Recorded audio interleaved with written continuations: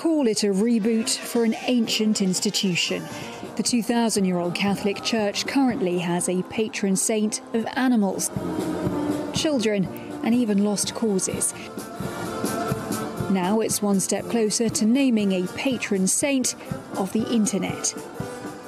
Carlo Acutis, born here in London, was a teenage computer whiz. He tragically lost his life in 2006 to leukemia, aged just 15. He was very normal, but with a special spiritual life. And he's very well known because of his special gift on internet, on computer. Online, Acutis used those gifts to create a website cataloguing miracles around the world.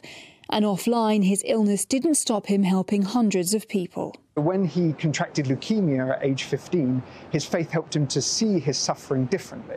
When he was confronted with various challenges, he saw people at school being bullied, he saw homeless people needing to be fed.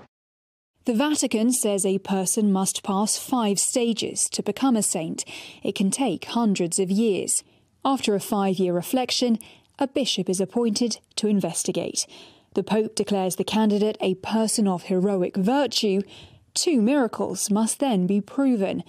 The first for Acutis. 2013, a Brazilian boy is said to have been cured of a rare disease after Acutis prayed for him, leading to beatification. He'll need proof of one more for the last step, canonization, and Acutis declared holy. The Catholic Church counts around 10,000 saints, but far fewer when it comes to child saints. And Carlo's canonization could be seen as an effort to attract new, younger followers and change with the times.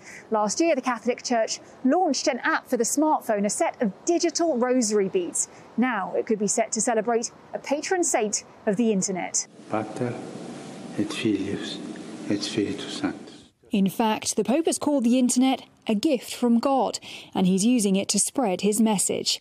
Millions of followers on Twitter and Instagram. Masses streamed online during lockdown.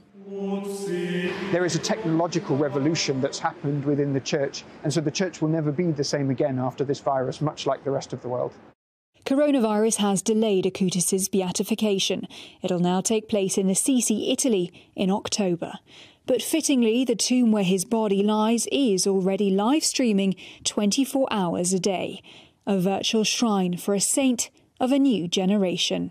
Helena Humphrey, NBC News, London.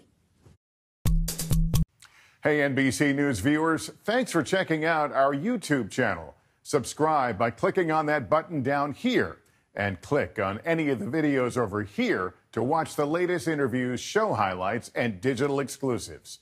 Thanks for watching.